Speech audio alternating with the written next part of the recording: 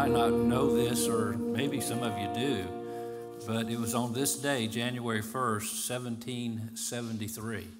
That was 250 years ago. A man by the name of John Newton introduced a new song to his congregation.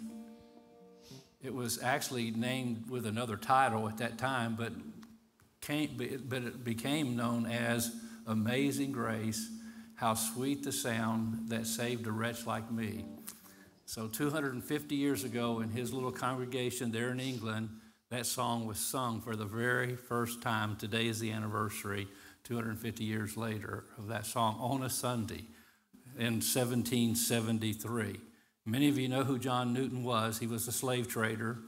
He was if you read his biography and about him, you actually would get upset at him and mad at him and almost think he needs to go to hell. He deserves to be in hell.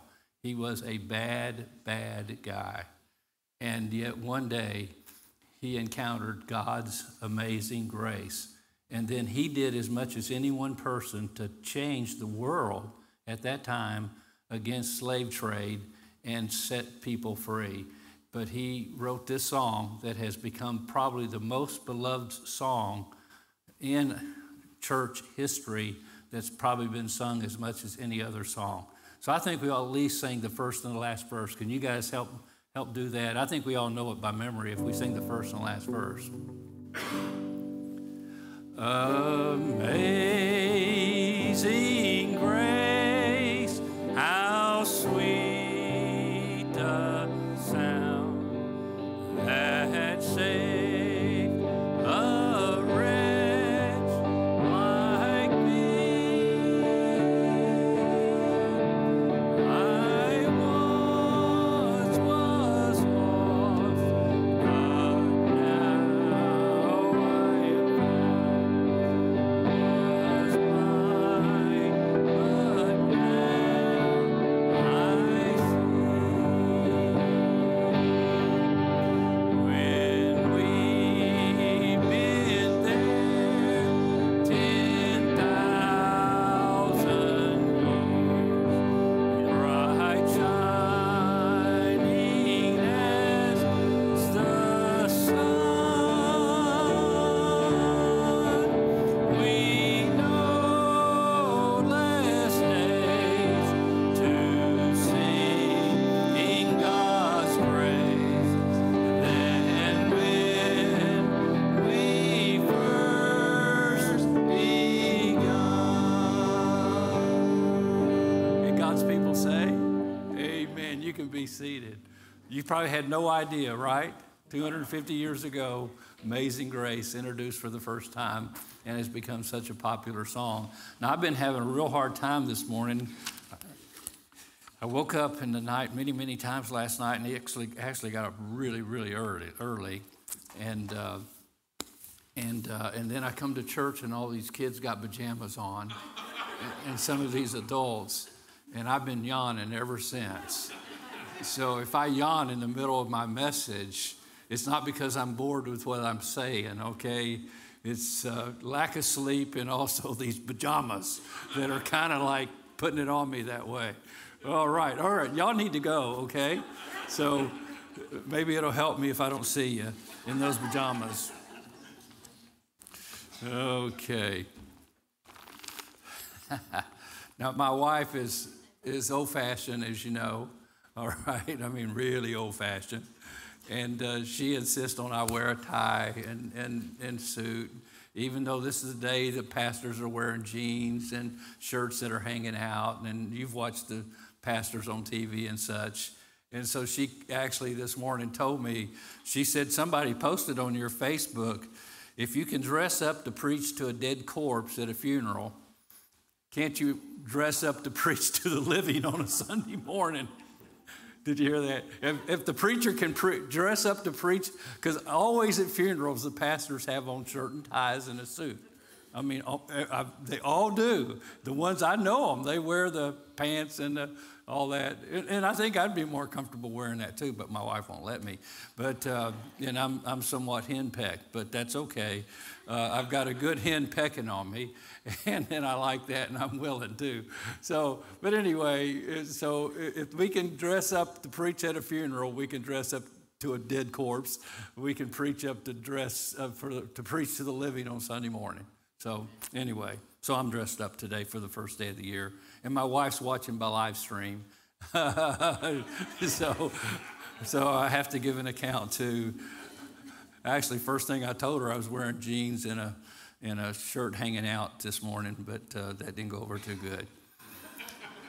Also, you can pray for Edith. Of course, she's there with a baby, little baby Luke, who had to go back to the hospital. And actually, they told her a couple of nights ago the lung had collapsed. And then this morning, or last night, or this morning, we were told the baby's doing a lot better. So little Luke, we appreciate your prayers. And so she's been there with Kimberly and the baby a lot since Thursday. Then yesterday morning, one of her first cousins died very suddenly. They're all, she and another cousin, there's three of them that were very, very close. So it was Beverly and Catherine and Edith grew up together and just really, really close. And Beverly very suddenly died, had some surgery because she had broken a femur in her leg, and then some complications took place later in the week, and she passed away yesterday morning early. So I know Edith would appreciate your prayers for that too. And we'll be, no doubt, going back to that service probably later this week. They're in Appomattox, Virginia, is where she's from. So, also, to remind you, first day of the year, okay? I'm a broken record. I'm a broken record. And that record is read your Bible, okay? Pray every day, and you'll grow, grow, grow. Neglect your Bible, and you'll shrink, shrink, shrink. Anybody remember that song? Okay? I'm not going to try to sing it to you, but if you'll read your Bible, and if you want to grow in the grace and knowledge of the Lord Jesus Christ, like we talked about in Sunday school, it is absolutely necessary for you to listen. You can listen to the Word of God today. The Bible is app, the YouVersion app, they're so good. So on the way here, I listened to the Bible all the way from Sneed's Ferry to here this morning. On my way home, I'll be listening to the Bible all the way back. When I'm by myself in the car, I'm not going to listen to anything else, basically, and never do, except the Bible. And I'm not going to have a radio tell me what I'm going to listen to. I'm going to listen to God's Word that I choose to listen to. And so today's the first day of a new year. So I encourage you, get a schedule. And if you read your Bible all the way through, and if you don't do it in 1 year and you actually take 2 years to do it, you'll have read through your entire Bible more than I bet you 95% of people that call themselves Christians. Because I have found people do not read their Bible like they should. And there's an ignorance of God's Word today, and because of that, and people lack knowledge, is the reason our families, our churches, and I'm convinced our country is in such great need. Years ago, I was asked to be a part of a debate, and this is when it was really going around on prayer in school and Bible reading in school. And they had this debate, they had judges and all these people, and I was the person representing we should have Bible reading and prayer in the public schools. And I shocked them. I shocked them. Because when they told me I could speak, I said, well, to be honest with you, I'm not sure we should be reading our Bibles in our public schools if we're not reading them at home. Why should we read them in our public schools when you're not reading them at home? And they looked at me like, okay, you're supposed to be saying we're supposed to read the Bible in our schools. But the truth is, the reason we're not reading them in our public schools is we quit reading them at home. We quit reading them on our own time. And so I just encourage you, the one book that is the book above every book in this world is the Word of God. God's inspired, holy Word that He has miraculously given us. And people died. I wish we could talk about Fox's Book of Martyrs. People died to translate this Bible into our English language. And they died in torturous, terrible, awful ways. to put this Bible in the English language. And then many of us have copy after copy after copy laying around our homes, and we don't take time to just open it and read it and ingest it and meditate on it. And a couple of my favorite verses in Psalm chapter 1, but his delight is in the law of the Lord, and in his law doth he meditate day and night, and he shall be like a tree planted by the rivers of waters that bringeth forth his fruit in his season. His leaf also shall not wither, and whatever he does will prosper. Man, what a promise. Amen. God told Joshua, this book of the law shall not depart out of your mouth, but you shall meditate on it day and night, that you may observe to do according to all that is written therein. For then you shall make your way prosperous, and then you shall have good success. In the very next verse, he says, be strong and of good courage, for I'm with you. But I'm telling you, if you're not in the Word of God on a regular basis, you will not know the presence of God in your life like you should either. And that is just paramount. All right, I've already preached to you enough. I should say amen. Let's go home. So we do have a Bible reading schedule back on the back table in the lobby there. And there's two of them. One takes about 20 minutes a day. The other maybe 10 to 15 minutes a day. And both of them will get you to the Bible. The longer 20 minutes, 25 minutes a day will get you through the Old Testament once, the New Testament twice, Proverbs every month, and the book of Psalms twice. So they're back in the back, and we just really encourage you, please, please, please, listening by live stream, you're here today, just somehow or another, take that daily time of devotion with God. Take that time of devotion with God. And if you read something, it's better than not reading anything anytime. So God bless you as you take time to fill your heart with God's truth and God's word. Man shall not live by bread alone, but by every word that proceedeth out of the mouth of God. And so may the Lord help us to do that. All right, well, our theme verse, I think it'll be on the screen here.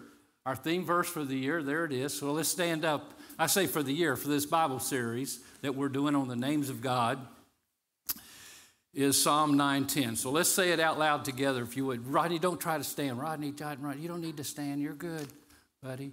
Matter of fact, when I saw you sitting on the front row and you and Donna sitting on the front row and you're normally back in the back row back there, I thought, goodness sakes, are we having revival at Friendly Community Church? I didn't know you were singing this morning. Get all the blessings before they trickle back. Well, before they trickle back. God bless you, Donna. All right, so let's say this Bible verse together. Amen.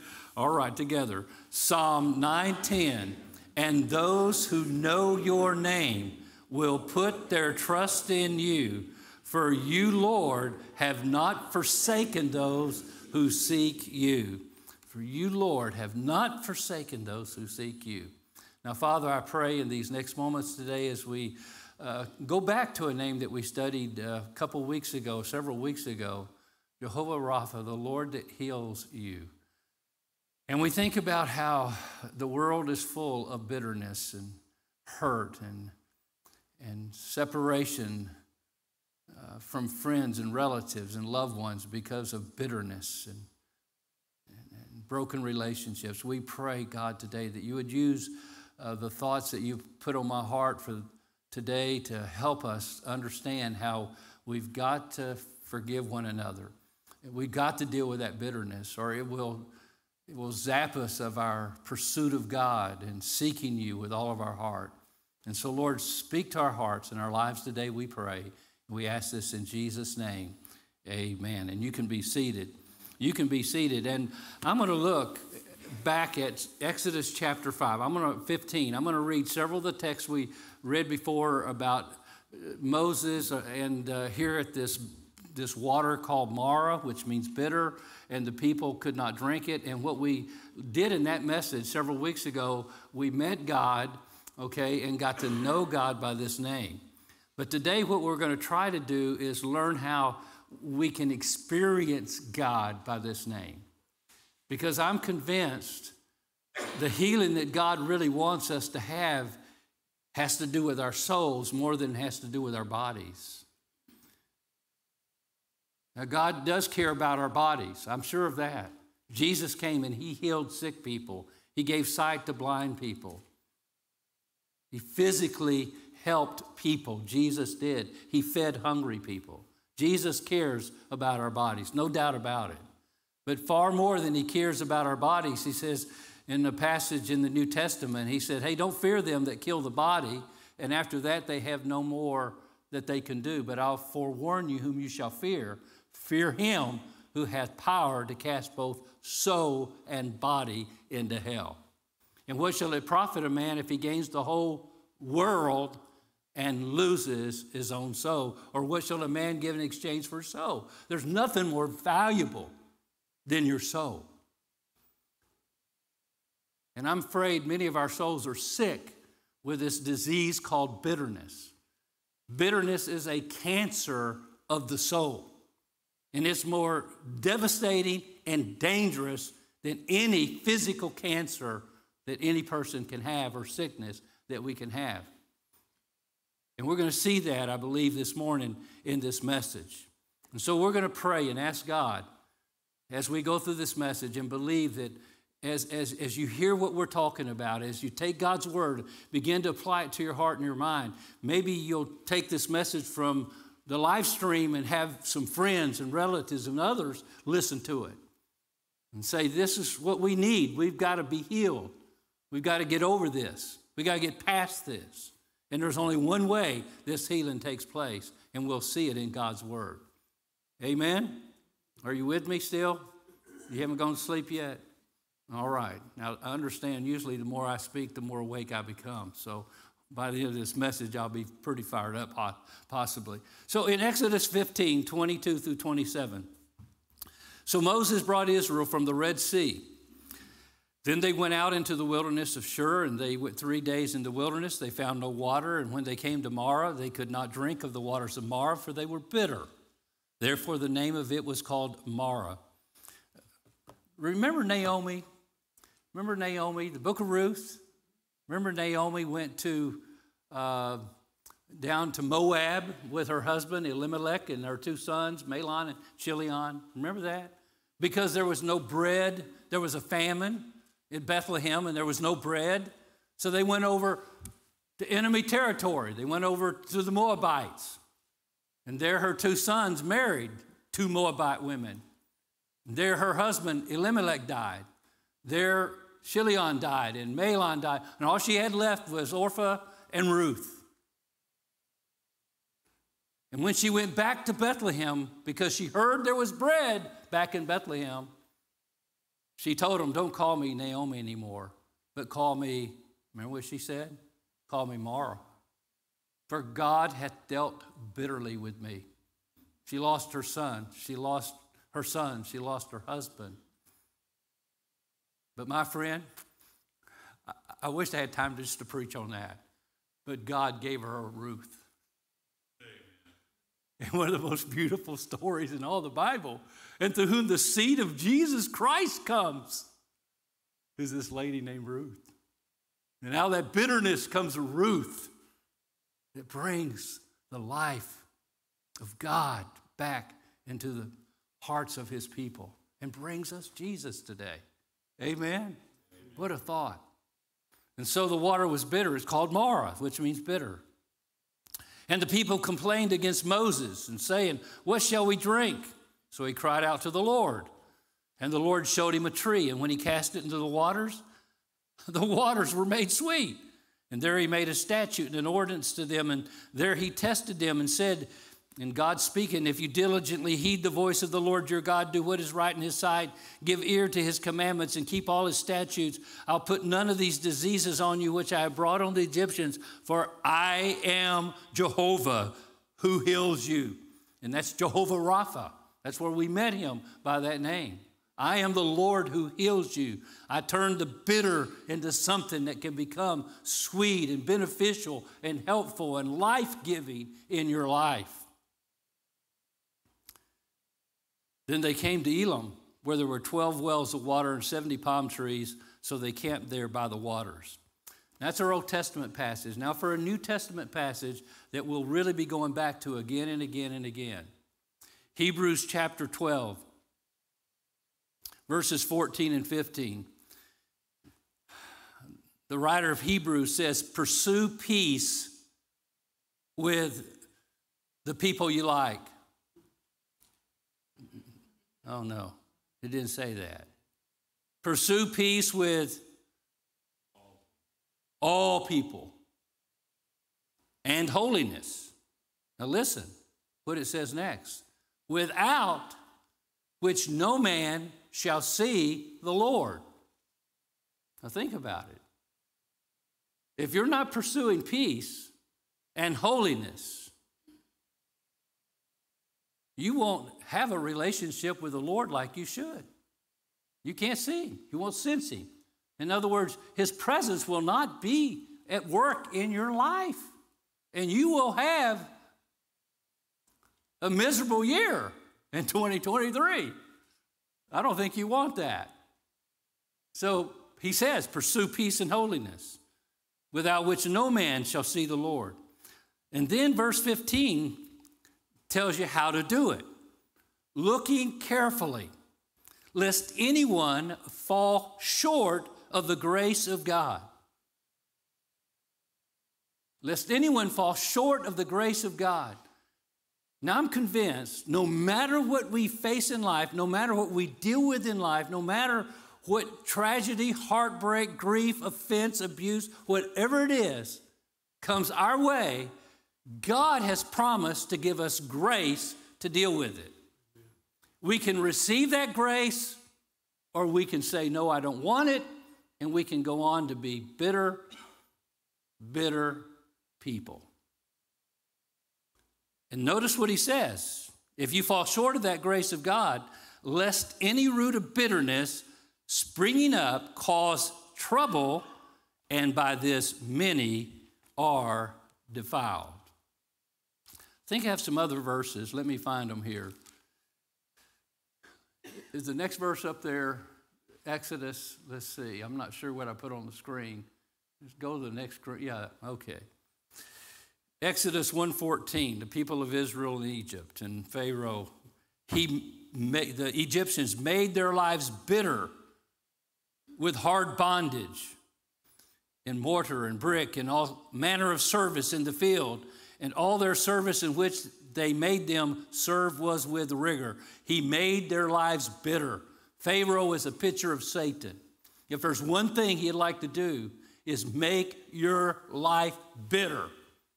Have you ever met a bitter person? You can see it in their eyes. You can sense it in their presence. You don't even have to get real close to them. You can feel it. And I'm telling you, the world is full of bitter people. And the sad thing is the church is full of bitter people.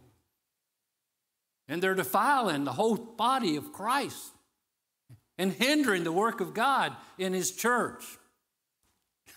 I know you're thinking, come on, Pastor, I came to church the first Sunday of the year to be encouraged.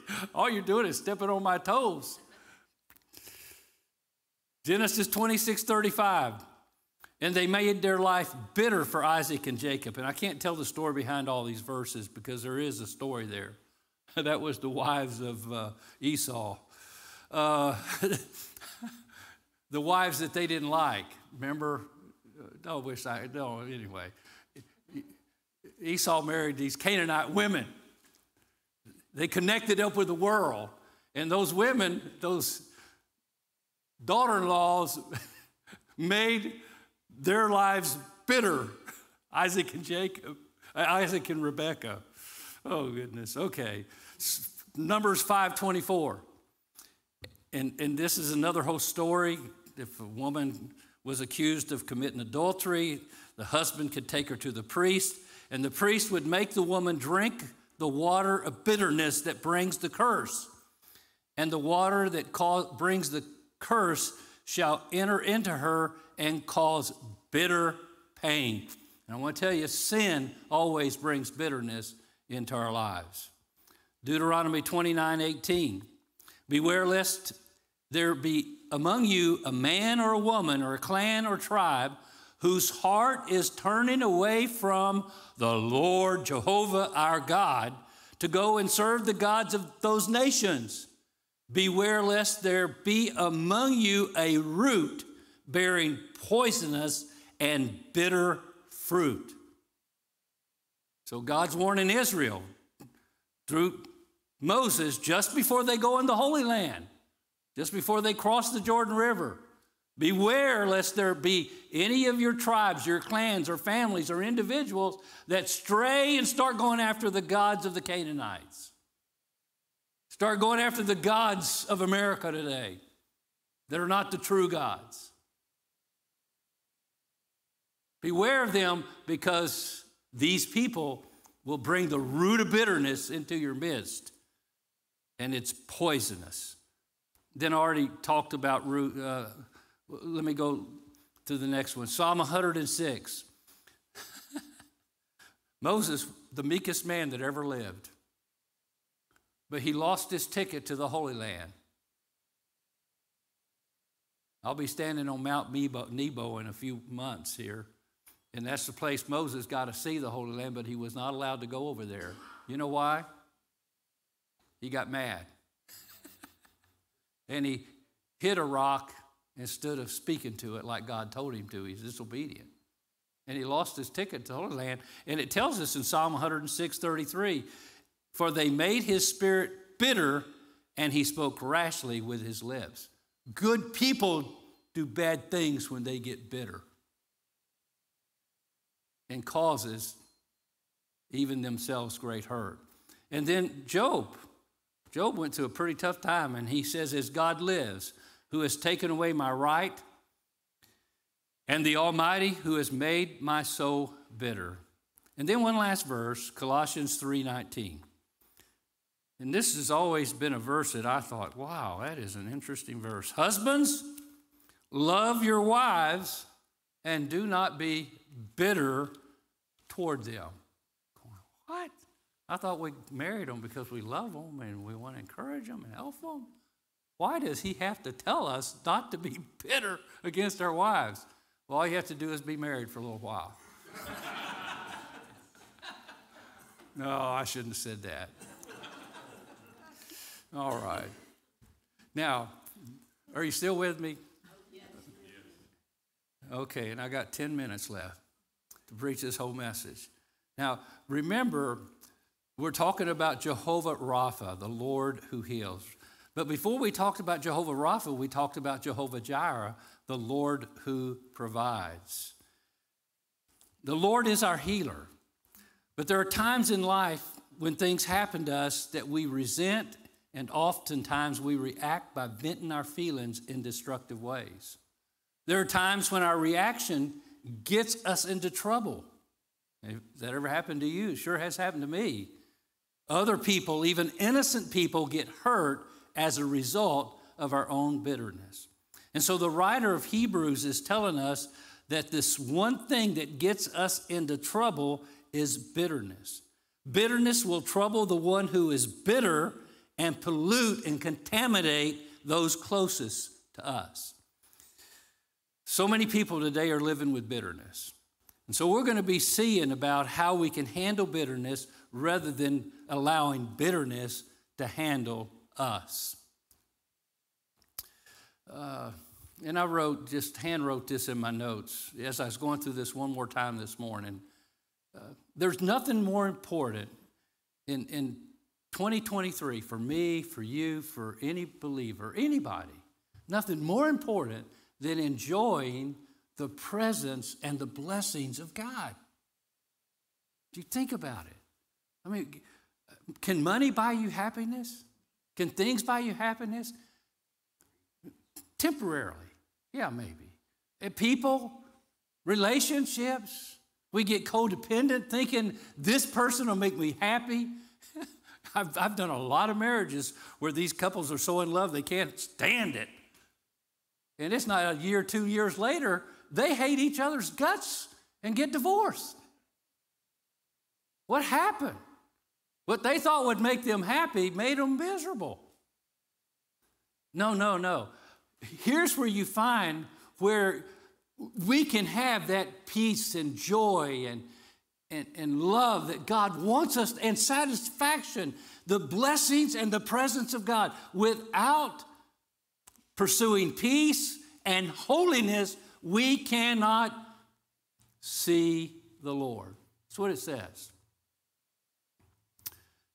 So first we want to define the presence of bitterness.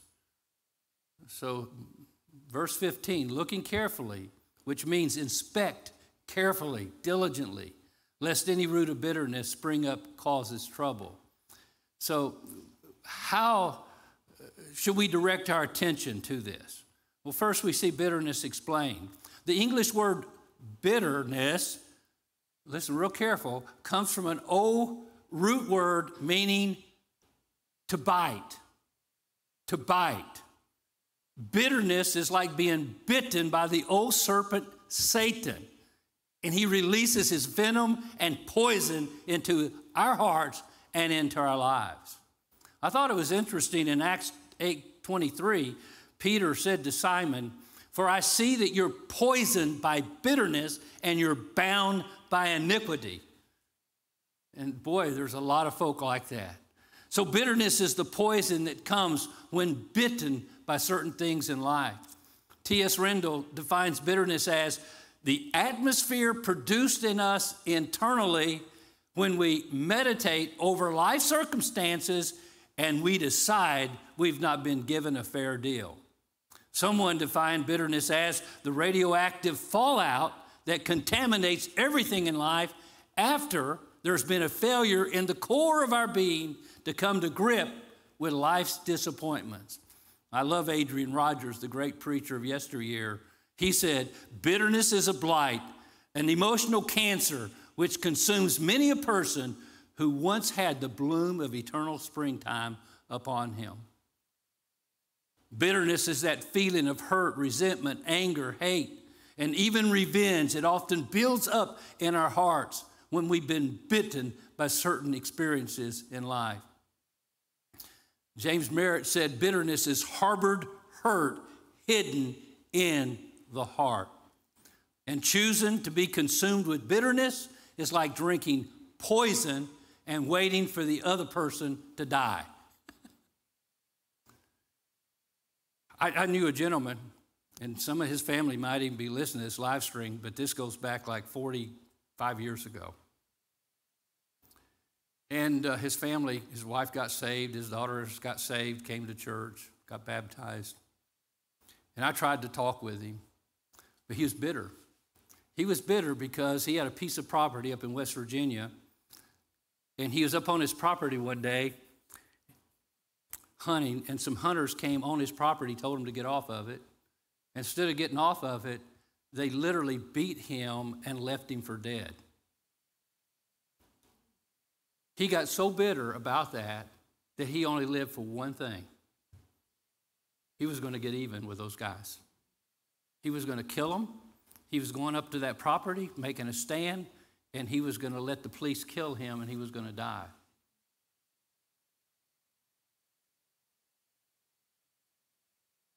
He ended up shooting some people.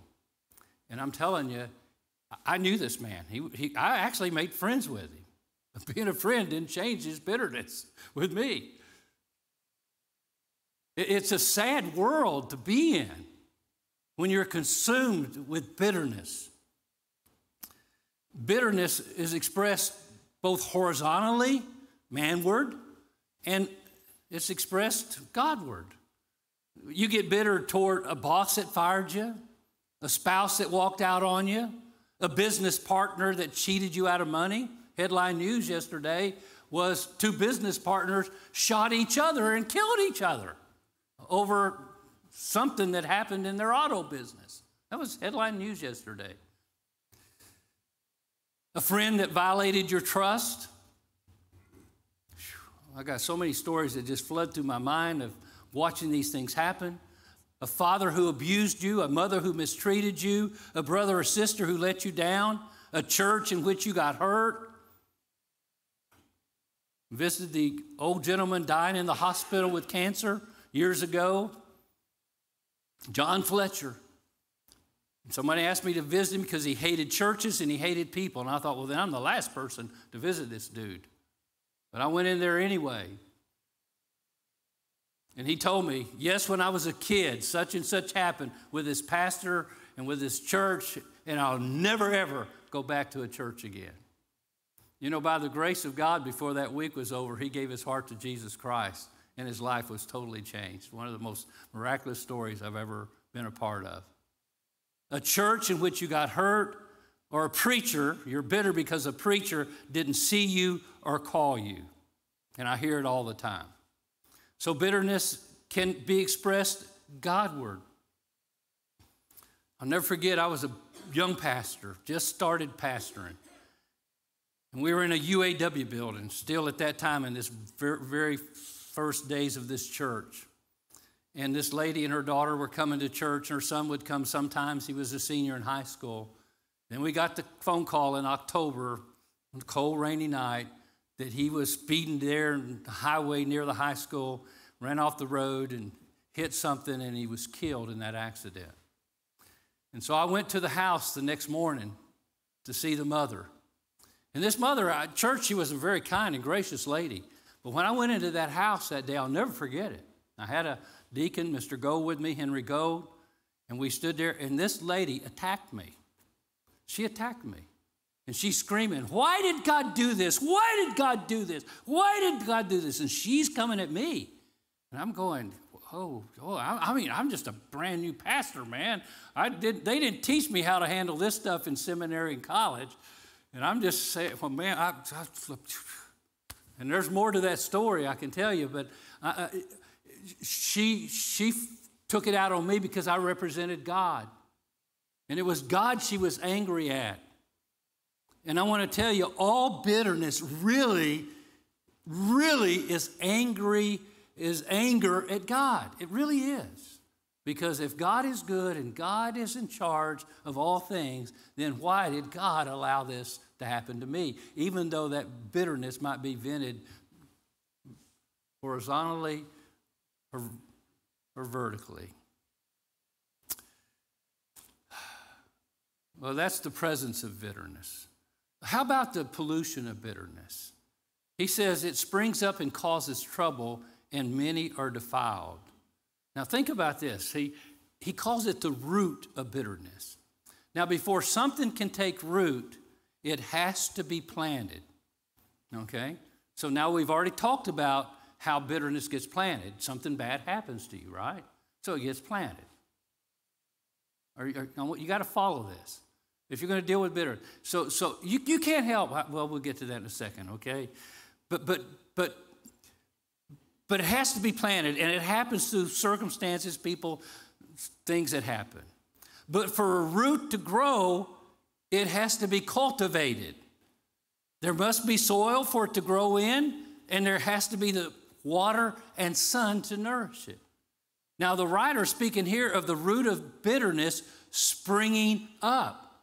And the idea is that we're allowing bitterness to grow and develop in our lives. Now listen careful. I can't control what happens to me, but I can control what happens in me. I can't control how I act.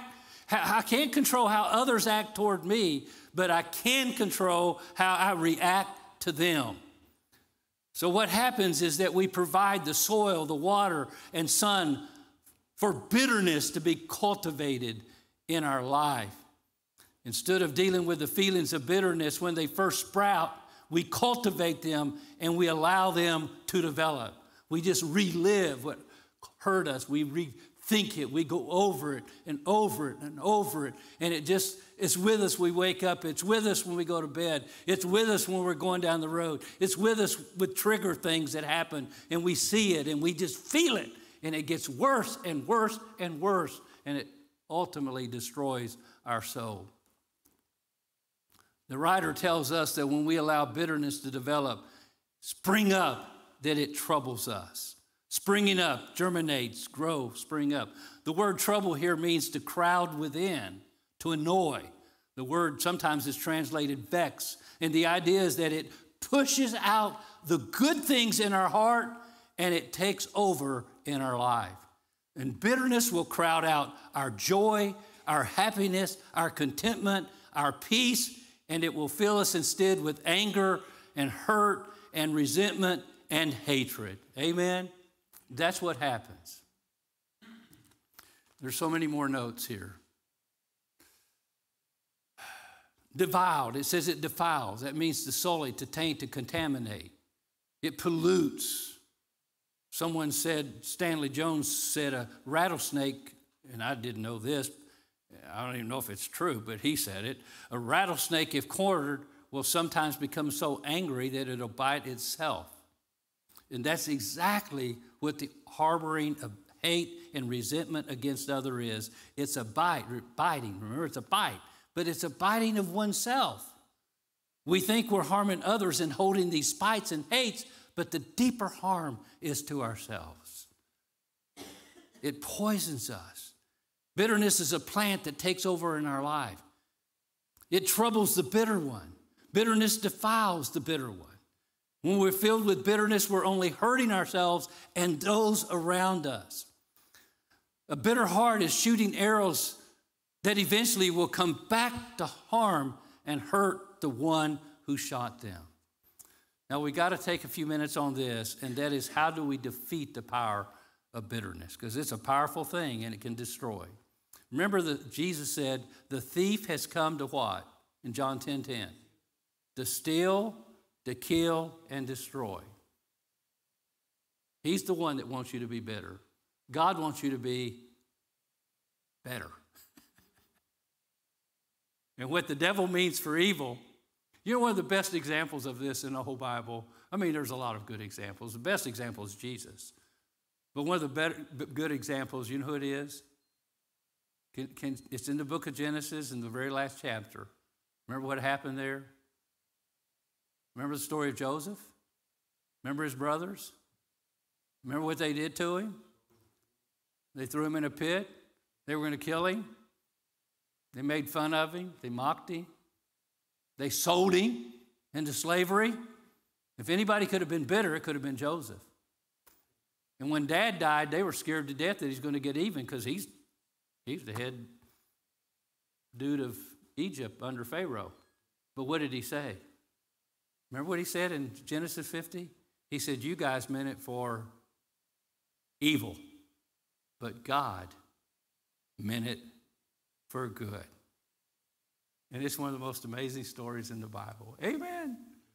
Oh, I wish we could stop there, but let me go on, okay? Just for a few minutes here. You give me a couple more minutes? Yeah. Bitterness can be defeated and overcome in our life. It can be.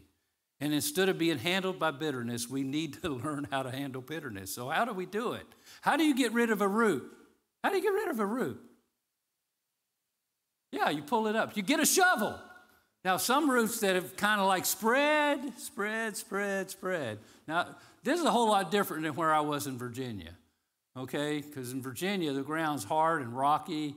And when the roots got into that ground and started getting deeper and deeper to get, you know, like here, it's just like you just pull it up, and there's sand and stuff, it just comes up. But not in Virginia.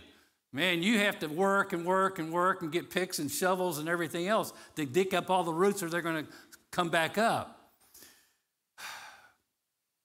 Dealing with bitterness may not be easy, because some things have to be done that go against our human nature. Now, listen to this verse, Ephesians 4:31. We got to put away whatever injures us. Put away. We talked about this in Sunday school the other day. Let all bitterness, is this on the screen there? Let all bitterness, let some bitterness. Let a little bit of, not all of it, because there's some people I can never forgive. No, it says let all bitterness, wrath, anger, clamor, and evil speaking put away from you with all malice. Now that word put away actually means to dispose of. It literally means to throw in the garbage can. We're to look at whatever injures us, put it in the right perspective, see what it really is. It's trash that needs to be disposed of in our life. I read this illustration. I was going to skip it, but in the end of the Civil War, and this is in the book Lee, The Last Years by Charles Flood, talking about how after the war, Robert E. Lee had visited a lady who took him to the remains of a grand old tree in front of her house This tree had been like a family heirloom. And she was crying as she pointed out the limbs that had been destroyed by the federal artillery fire, and the trunk had been defaced by the Union Army. And she looked at General Lee, and asked, What should she do about it? After a moment of silence, Lee said, "Cut it down, my dear madam, and forget it." Cut it down and forget it. Whatever it is that has injured you and left you full of bitterness, it says, put it away. Throw it away. Cut it down and forget it. Now, honestly, I know that you can't forget, okay? But when you remember it, you have to remember the grace of God that he gives you to deal with it. Now, if you receive the grace of God to deal with it, when it comes back, okay. We get hurt emotionally. I mean, if somebody stabs us with a knife or cut ourselves with a knife, it leaves a wound, and we can do one of two things with that cut. We can put dirt on it and not take care of it, but it can get infected. And if it gets infected, we might end up having to cut off our hand. If we let it really get infected, it might go up it might take our lives. Okay, just a little cut. You can do one of things with a cut. You can put the right medicine on it. You can put the right medicine on it, and you can put the right medicine on it. You can take care of it, and eventually it gets a scab. Now, if you're not careful, you want to pick at the scab, and that's the worst thing to do because you can get it reinfected. But if you let it finally heal by doing the right thing, it becomes a scar. And that scar doesn't hurt anymore. And it becomes a reminder, don't do stupid thing with, and I'm not going to tell you the stupid things I've done with knives and other things to cut myself, but every time I see this great big scar down the middle of my arm, I'll never forget trying to kill a hornet that was on my arm with a razor knife. Why in the world would somebody be so stupid to do that? And I slit my arm all the way open, almost down to the bone, with a razor knife, trying to knock a hornet off of it. That was dumb. That was stupid. You probably don't want me to be your pastor here anymore. One person said, "Pastor, I'm sure glad that bee didn't land on your throat." I said, "I am too." No. So what do you do with bitterness? You put the right medicine on it. You say, "I can't forgive because you do not know what so-and-so did to me." And the answer to that is, has anyone ever treated you like they did Jesus? Jehovah Rapha. He's the Lord. By his stripes, we are healed. You know what you do when that hurt is relived in your mind or in your heart, or the person who offended you, abused you, whatever they did, you go to the cross of Jesus Christ. He cut a tree down. Remember the tree? The tree is the cross of Christ, the suffering of Christ, the passion of Christ. And you remember it's through his passion that he forgave you. The Bible says, our hearts are deceitful above all things and desperately wicked. You do not deserve to be forgiven by God. We spit in his face. We blasphemed his name. And he forgave us. And if he forgave us, we, for Christ's sake, forgive one another. Ephesians 4:31 and 32. When Jesus was dying, can you imagine? I always picture this when I read the suffering of Christ, and these people are they blindfold him, they take their fist and they hit him, and they take their rod and they smash him in the face till his face is not even the face of a human being. And they're mocking him at the same time. Who hit you if you're the Son of God? And here is Jesus, who spoke the world into existence. Their very breath that they're breathing is he is giving it to them as they do that. He could have called 10,000 legions of angels and wiped them all out. But what did he do? He said, Father, forgive them. They know not what they do.